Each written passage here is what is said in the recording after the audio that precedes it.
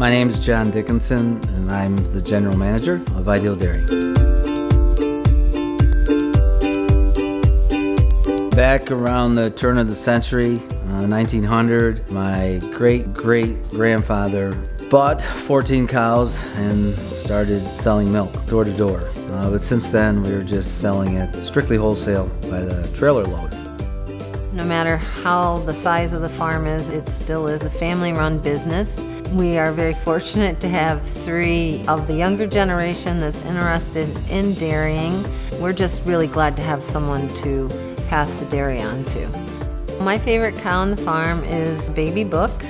She's a 6-year-old cow that's going to have her 4th calf January 17th. She is just, to me, a beautiful and highly productive cow. She's classified excellent 94.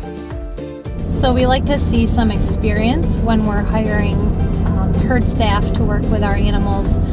Their care is extremely important to us.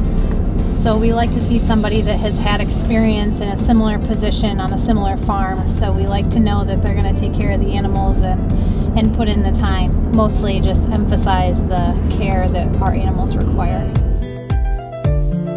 My name's Heidi Matthews, and I'm the calf manager at Ideal Dairy. In the winter, we put the calves in calf blankets after their mothers dry them off. Keeps them warm. It's kind of like the equivalent of a human. Having a jacket put on them just keeps them warm, and when they get too big, we take them out.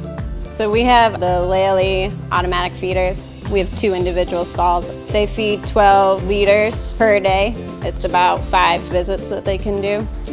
I think the most rewarding part of managing and working with the calves here at Ideal Dairy is watching them when they become cows and kind of seeing the progress that they made and how much they grow and the potential that they have.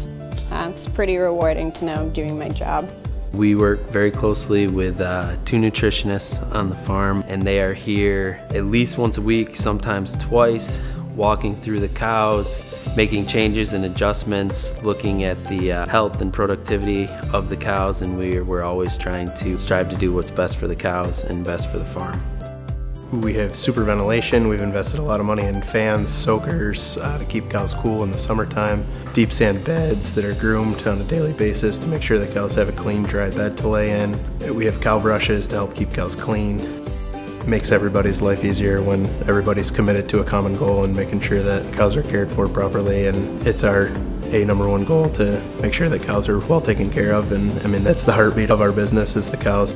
Probably the most rewarding part of being a dairy farmer for me is I enjoy working with cattle, I enjoy working outside, and I enjoy working with my family. I don't know as I can quantify which is higher in value than the other.